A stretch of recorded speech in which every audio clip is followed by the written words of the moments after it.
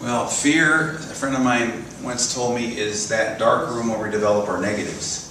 And I remember when I really experienced a sense of fear that was really kind of a cosmic fear. I was 6 years old, and I was in the Cub Scouts, and yes, it was the 1950s, they did hazing in the Cub Scouts for 6-year-olds. And so they told us that we were going to get branded with a hot branding iron to get taken into the pack. And they had a little campfire with a little light bulb in the middle of it, in the middle of the floor. But, you know, we were 6, so we believed him. And as we were led out from the room, all the kids were yelling, "It's going to burn, it's going to burn." I mean, truly, cosmic, existential fear. And when they branded us, it was a rubber stamp that had ink on it, had our pack number on it. And I don't approve of that, but I did learn something. I learned that the things that happen in life, you know, we hurt ourselves with our fears more than the events in life hurt us. And haven't you noticed that? I mean, what do they say? The cover-up's worse than the crime. And it's the fear that we bring, the anxiety we bring to bear in the face of a problem in life that actually creates more of a problem than the problem. And I know there's a lot of problems in the world today, but how many times do we rehearse in our minds what could happen, what might happen, what did happen, instead of trusting in the outcome and working as best we can to do what is ours to do, and then letting the rest go. This is the serenity prayer, knowing what's ours to do and what's not ours to do. St. Francis wrote about it beautifully. He said, we just need to relax, do what we can do, enjoy the process, and allow God to do what God does. Just let it go. And trust that what's going to work out is going to work out for the highest good. Now you say, sometimes things don't work out to my liking. And that's a very tricky thing. Because if you're a soul in evolution, I am a soul in evolution together. I am a soul in evolution. And if that's true, then every circumstance in life can be used for your growth. And as you look around you, every circumstance in life can be used for the growth of the people around you. But you have to let go of the arrogance, which is a very tough word, but the arrogance that says that when things show up differently than what you had in mind, that somehow something's wrong here. Instead, you can work with what shows up, as Jesus did. Remember, there were many times in his ministry where he was protected because he was guided. Like they were told to go around the Samaritan lands because it was dangerous. And he told them that. So they were protected. You don't go down this street, you go down that street. There were other times when they came to seize him and he just disappeared. You know, it's like the quarterback that just, you know, was able to get away in the pocket. And I know it's a football analogy, okay? But it's that time of year. But that he just disappeared. I mean, they couldn't hold him. But there were other times, remember the Garden of Gethsemane, where he was taken hold of. And there's a time when to get to the highest good you have to go through experiences that may look different than what you have in mind. I love what St. Pio, Padre Pio, wrote, and this is tough stuff. This is deep into the pool stuff. To be worried because something we have experienced has not turned out in accordance with our pure intention shows a lack of humility and is a clear sign that we have not entrusted the success of our action to the divine assistance, but have depended solely on our own strength. This is tricky because we say, well, what's ours to do and what's not ours to do? How do we let go and let God? How do we experience this sense of trust in the face of situations that turn up maybe differently than we have in mind? You know, one of the ways that we can experience that divine protection, that trust of God, is to let go into a space of I don't know, to let go into a space of trusting anticipation. And I love the story in the Bible where one of the disciples asked Jesus, well, we got to pay our taxes, what should we do? And he said, you know, what you got to do is just take your line, put it over the side, and you're going to catch a fish. Turns out it's a tilapia fish. It's actually literally what it was. So just think about that next time you eat a tilapia. It's biblical. And when you pick it up, it will have a coin in its mouth, and it'll be exactly the amount of money we need for 2 people's taxes, yours and mine. And that's exactly what happened. Now, sometimes when we go into that space of I don't know, when we ask the question and go into that intuitive, opening of wonder, creating that gap, that opening, some wonderful things rush in. What does the universe abhor? A vacuum. And so it tolerates a Kirby. But it abhors a vacuum. That's supposed to be a joke. But it abhors a vacuum, and you open up a space, and the answer flows into that space.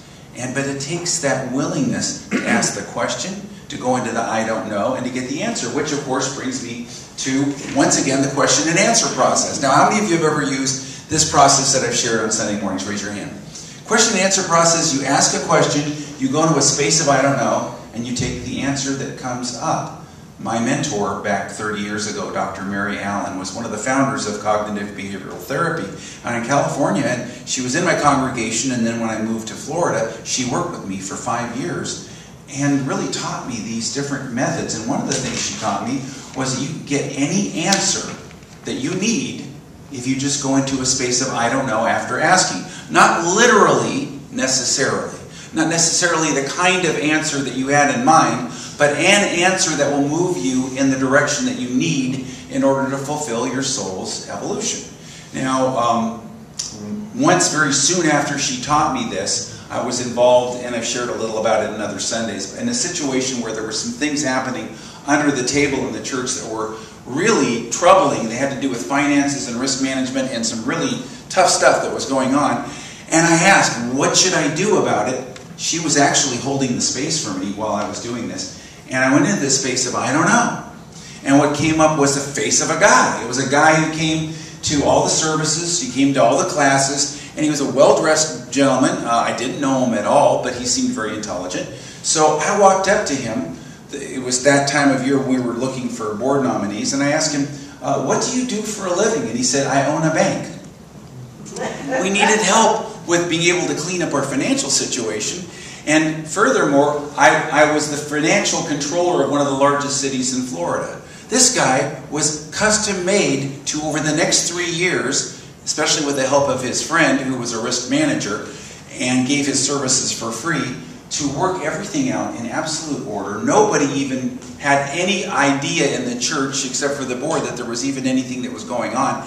And we were able to work things out. Now, how did that happen? Why did that pop into my mind? Well, I think that one of the important things is that we've got to take time in letting go of worry, to let go of problems altogether and nurture our soul to keep our channel open. What are you doing on a daily basis to keep your channel open and to nurture your soul? How many of you have hammocks? Raise your hand.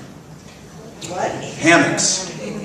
Hammocks. All right, how many of you have a chair that you have access to that you can go out to in a garden somewhere? Hammocks are cooler, but that's good enough. You can sit and enjoy that. You can use crutches, aids like bicycle and rides and hikes and dealing with nature and allowing your soul to be nurtured. You can do things like taking the prayer for protection and experience that protective presence through using this affirmation and even using it as an affirmative prayer meditation. What do I mean by that? You take each line, you say it aloud, you say it quietly, you silently think it, and then you wait for your mind to wander, and it will, and you go to the next line. And you take that, and in that way it moves the message of that protection into your deepest subconscious mind. So this is an interesting thing. You can move with something that we do at the end of every service and move with it to experience that protection.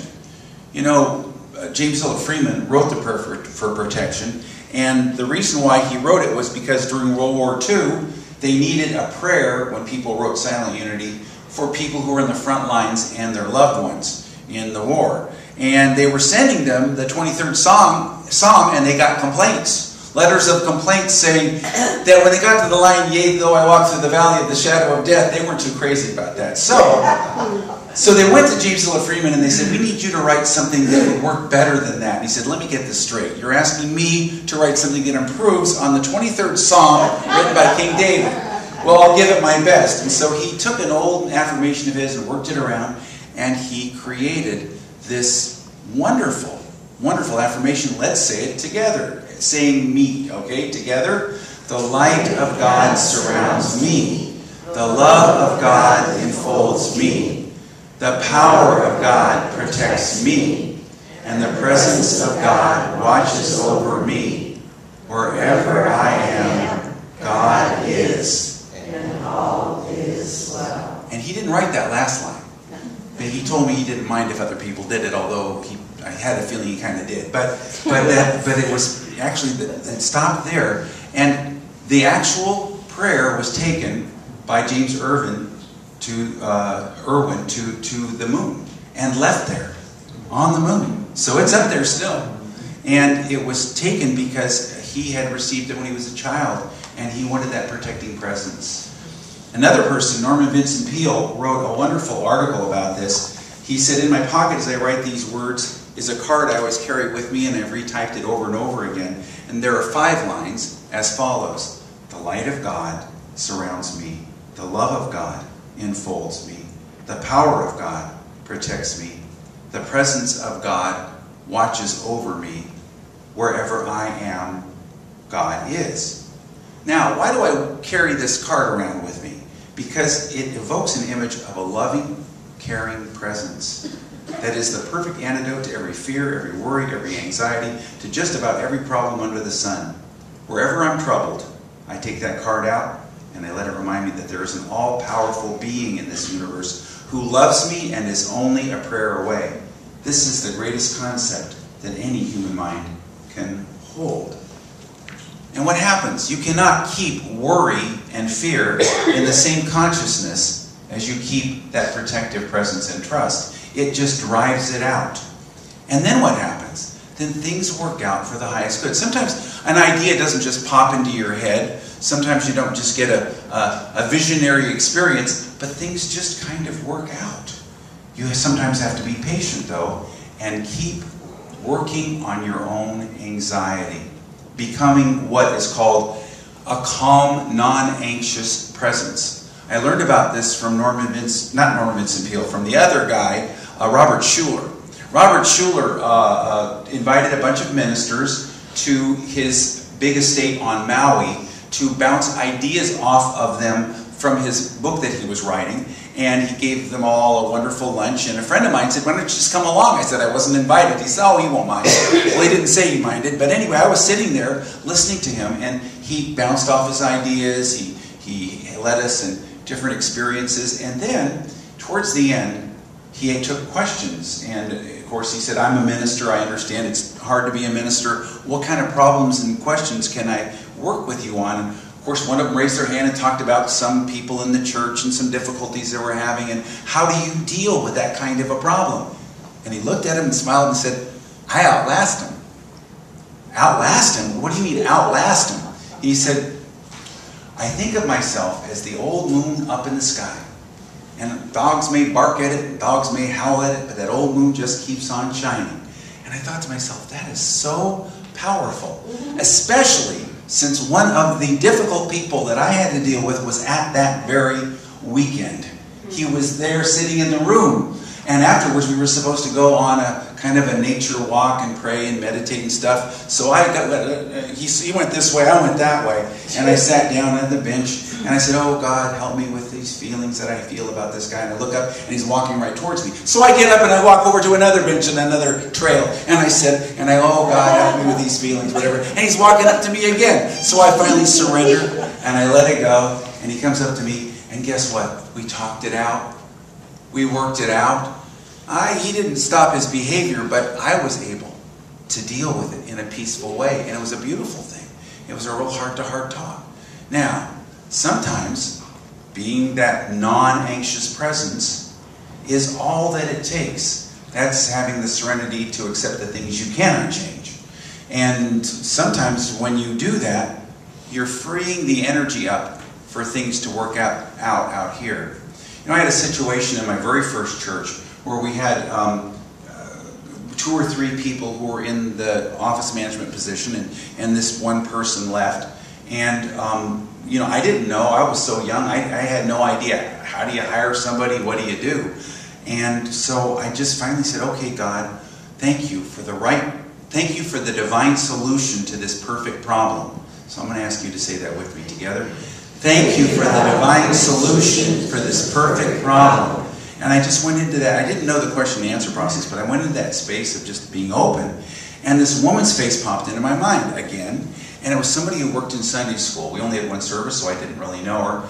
And so I went up to her, I said, "Hi, do you know anything about office management?" And she said, "Well, 3 years ago I retired as the main office management supervisor for Los Angeles County. She had 1,000 people under her, and she could take dictation at 100 and something words a minute. It was unbelievable."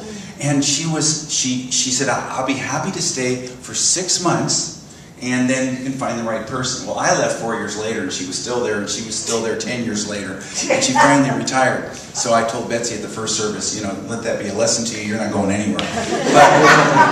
But this was, I was open to an idea. I was open to an idea, but it meant I had to get my attention off the problem and onto, not the solution, because it's not the solution itself. It is being open to letting go of the problem and then letting the solution work out naturally according to divine grace.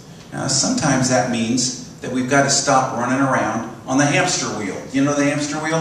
That's that part of the mind that wants to figure out everything and analyze it and come up with the answer.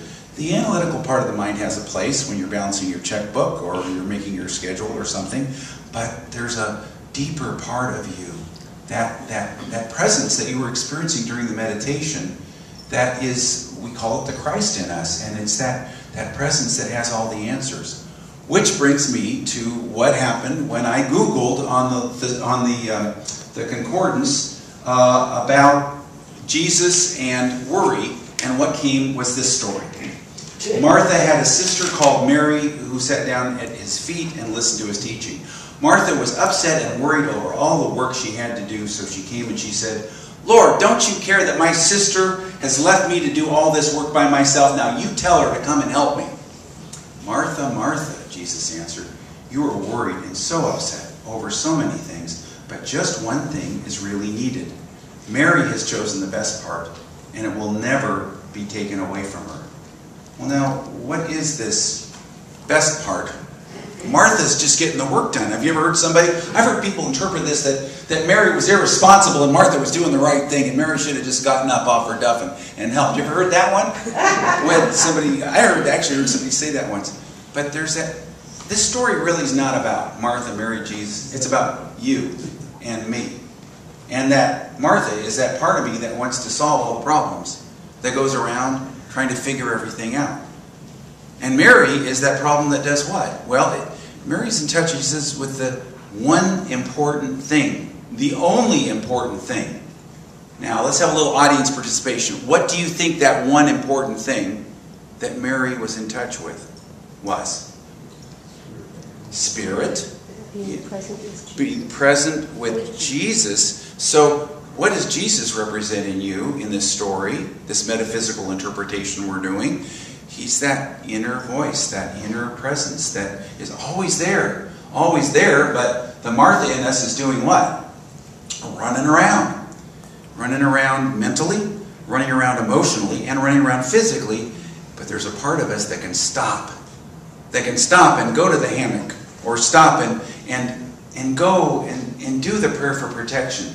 And it's so strange, getting your mind completely off the problem, completely divorcing yourself from the thoughts of the worries or all that stuff, and moving into that conscious presence, using that prayer for protection, doing the work that you do, will allow the natural answer to arise. And then you can let go of worry. There's that famous quote from Jesus about worry.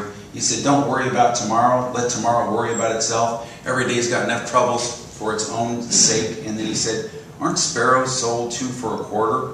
Not one of them falls on the ground without God. And every hair on your head is accounted for. So don't be afraid. You matter more than a whole heap of sparrows." And it's actually what he said, heap of sparrows. But you are more important. And like Mary, it means you've got to let go and work on your own anxiety. Your anxiety is what keeps the static going so that you don't receive the intuitive guidance. You say, I don't see an answer here. I don't feel that there's an answer here. It's because the anxiety that you feel covers over the answer that is always there, always present. But sometimes, like Padre Pio said, you got to let go of your idea of what that answer is. But if you will work on your own anxiety and then let it go and move into that space, Sometimes when you want protection, it looks like you're in danger. There's a technique that was shared when I was a teenager in the Youth of Unity by Ernest Wilson, where he said if somebody seemed to be wanting harm to him, he would just visualize Jesus standing next to them with his hand on their shoulder. Well, I had an experience of that when I was working in the ambulance company in Oakland back 40 years ago. And there was a guy who we picked up who had been in some kind of a fight. And we were taking him, it was an emergency, so I had lights and sirens going. And his friend, with his bloody knife that was this long in his hand, came in and sat in the passenger seat, and he was obviously on something because he stuck the bloody knife in my throat as I was driving. That's not good choices right there. The guy who's driving the vehicle, right? And so he was like yelling at me, you know, that if anything happens to his friend, etc. And I just visualized that presence of Jesus with his hand on his shoulders, and he seemed to calm down a little bit.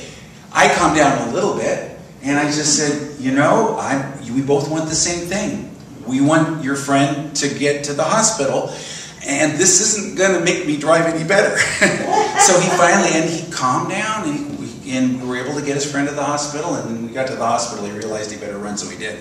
But that was a divine protection that came as a result of that visualization. Sometimes we need these little trick solutions in order to remember that protecting presence, whether it's the prayer for protection, sometimes just visualizing light, sometimes saying, thank you, God, for the divine solution to this perfect problem together. Thank you, God, for the divine solution to this perfect problem. Sometimes going into that space of I don't know, visualizing that presence of Jesus. There's any number of ways of doing this, but going into a consciousness that shifts the gears so that you're no longer on the level of the problem, but you lift up into the level of the solution.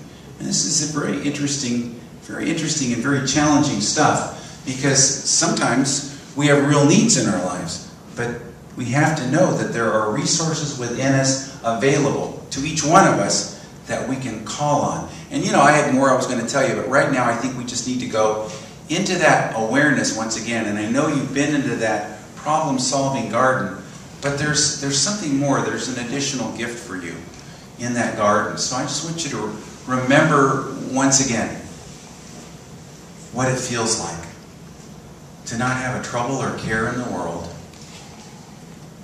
and know that in this now moment, as you have let go of whatever it is you brought in with you, there is perfect peace. Know that this garden, which you engage with all your inner senses, also is the garden of your heart. And in your heart, in divine love, is every answer that you may need. And letting go of any need for any outer experience, but just knowing that opening up the vacuum, the opening is sufficient. Just ask whatever question you have and go into a space of I don't know, and just sit in the quiet.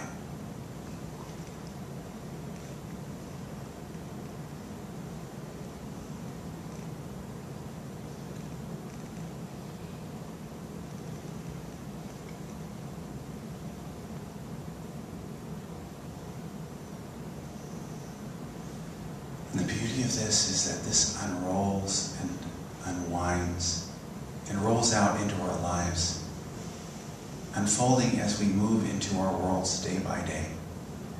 The answers flow. We'll be in the right place at the right time, doing the right thing. Something will come to us. Someone might hand us a book. might just come unbidden. Thank you, God, for the divine solution to this perfect problem. So it is.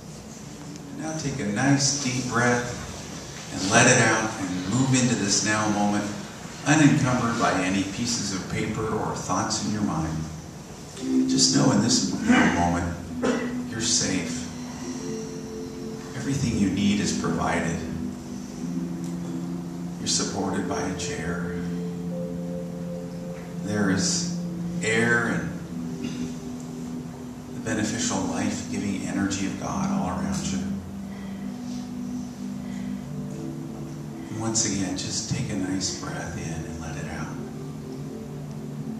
And know that in this moment, in the safety and the security and the sense of well-being of this moment, you can let go of all concerns and allow them to work out for your highest good and for the highest good of all. And in this moment, just imagine that there is an enclosed garden that you're going to enter. Notice what kind of enclosure. Is it a wall, a fence? What is it? It's the most beautiful garden, and it has a gate or a door in the middle. And it says problem-solving garden. And whatever problem you came here with today, you're going to leave it there. And so walk up to the door or gate and open it. And it opens into the most beautiful garden, the garden of the heart. You sense the beautiful colors. You hear the sounds of nature. Perhaps birds, buzzing insects, rustling leaves, wind. You can smell the scent of the garden, scent of nature. You can feel the wind upon your skin. And you notice there in the center of this garden with its vivid, energized colors, there's a chair or a bench. This is where you're going to sit and let go and trust. And so walk over to that chair, that bench, and sit for a moment. And as your mind may wander, just bring it back to the awareness of what it looks like, the sky above, the beautiful foliage, what it feels like, the scent of the wind and the pressure of the air upon your skin.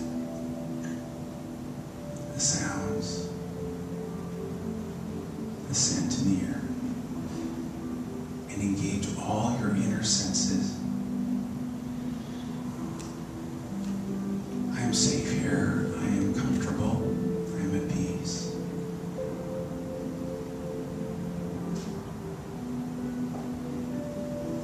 And now just imagine that you're unwrapping your problem, however that looks to you. And you're letting it go up into the sky. You're letting it go, and it's just floating up. Whatever symbolizes your problems, floating up into the sky. I release, I let go. I fully and freely loose this problem as it drifts up into the sky. All that has happened is complete. I free myself to my highest good and to the guidance of the God within me. And now I rest for a moment in the thought of what it feels like to not have a care in the world,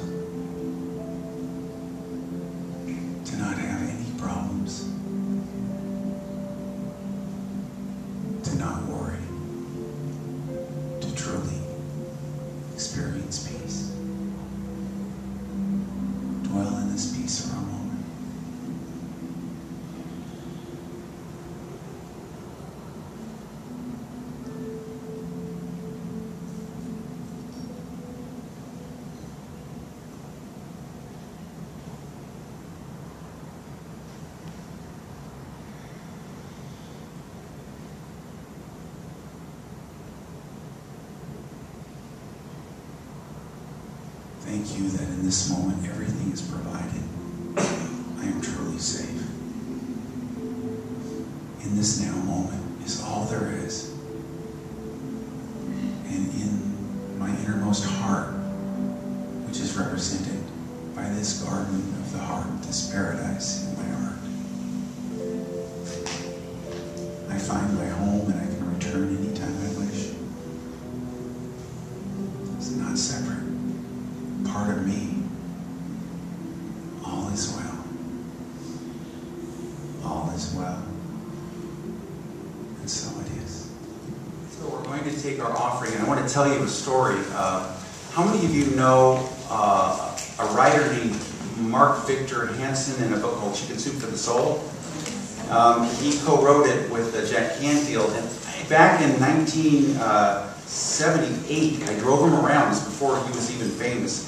He was speaking in the town. And he shared with me that he was going to be successful in his life because he had two practices. One is he tithed, he gave 10% of his income to his spiritual sources. And the second is that he saved 10% of his income. Well, I didn't see him for 10 years. He was very engaging, wonderful guy. And he came to speak in the church that I was serving. And he shared with the group that he had made over $1 million and then lost it. But he knew he was going to bounce back because he had these two practices. He tithed and he also saved 10% of his income. And there was one woman there who said to me afterwards, "Yeah, right, Well, he had just finished this book called Chicken Soup for the Soul with his partner, Jack Canfield. And it's so interesting because Jack Canfield spoke at a friend of mine's church. This book wasn't going anywhere. It was in a little press, health communications, nobody was buying it. And he gave a workshop for a small group of people, no bigger than ours. And a woman was sitting there, and the minister didn't even know this, who was the chief of education for the National Education Association, all the teachers in the country, the teachers union. And she bought 50,000 copies of the book and went to number one on the New York Times bestseller list. And the rest is history. He just stayed with his spiritual practices. So you feel anxiety, sometimes the best thing to do is to do your spiritual practices quietly and trust in the outcome. So now we're going to take our offerings. And our offering statement is, I give in a spirit of faith and I receive abundantly. Together? I give in the spirit of faith and I receive abundantly. And silently. And again aloud together. I give in the spirit of faith and I receive abundantly. And so it is. Amen.